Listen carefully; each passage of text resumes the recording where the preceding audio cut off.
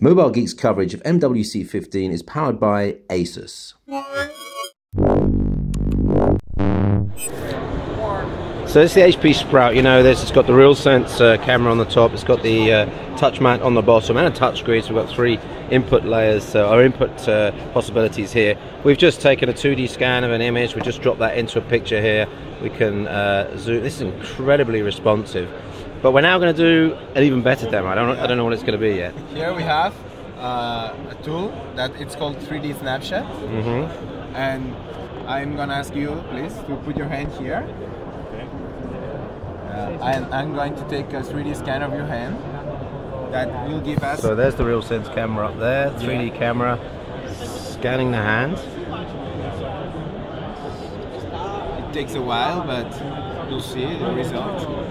And we'll get like a model of the surface of your hand. Can you take it off now, or just keep it on? Yeah, you can take it off.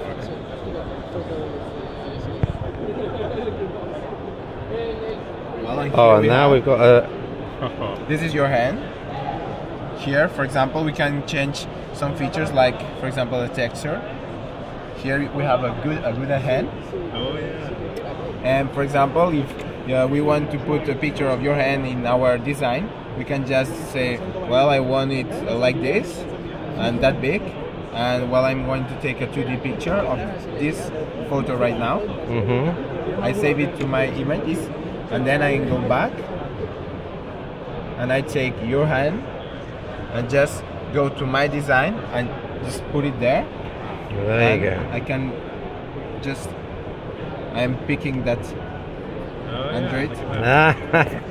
So that's the 3D. That's the 3D scan. That's the 2D scan onto the mat there. And as before, that is incredibly responsive and well, responsive also means fun. Usually. Yeah, you can also use other applications, like for example, for children, piano.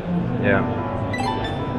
This is really and sensitive. How so it's multi-touch. You can do whatever you want. That's really good. And this product is available in the market, in the US market, by about $2,000. So it's not very expensive according to everything we have here. So to me, this is like, I mean, so we worked with Realsense a couple of years ago. We were doing, demonstrators. There was some edges on them, you know, they weren't perfect, but this kind of shows you what you can do in a final product. So that's the built-in, I think it's probably the i200, the front-facing with the multiple cameras and the touch, and yeah, that's very, very good. That's the HP Sprout here at the Intel Software booth, Mobile World Congress 2015. Mobile Geek's coverage of MWC15 is powered by Asus.